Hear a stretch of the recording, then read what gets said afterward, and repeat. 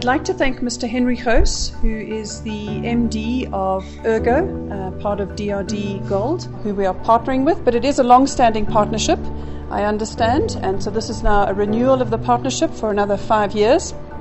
And obviously these partnerships are really critical to Wits and to the training of all of our students, but also the linkages with with industry, how important that is for Wits as a university to keep our research relevant and innovative. That we work with the people out there who facing all the challenges and come to us with their problems, and we apply our minds and do the research, and in the process also train lots of bright young people to then go out and continue that good work. At the end of the day, the economy needs high-level skills. I think DRDGold needs to be applauded for showing not only the leadership but the foresight to say, well, maybe it's time we start looking at some other things. Part of being able to make a statement that we will always act as responsibly and as environmentally sensitive as we possibly can, requires a very, very, very good skill set, and this is what this is about.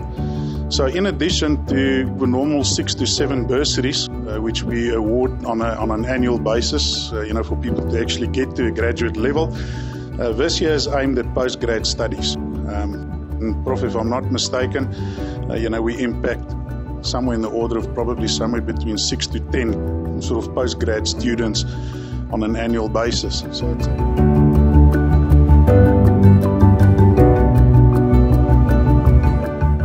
this particular occasion is very, very momentous because it's coming at a time when, truly speaking, the time for us to look up to, say, government for funding is behind us.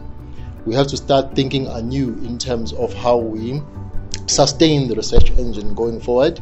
And we strongly believe that having a collaboration with industries, key industries for that matter, not just any industry, but key industries that to whom we can add value, and industries that are of value to us, like DRDGold. Having those strategic kind of engagements is what really we need going forward in terms of making sure that we are here come another century or so.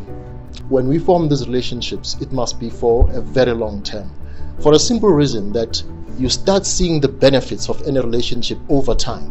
I want to thank Mr. Henry Goos for really stepping forward, because in the final analysis, one could say that would like to work with company X and industry Y.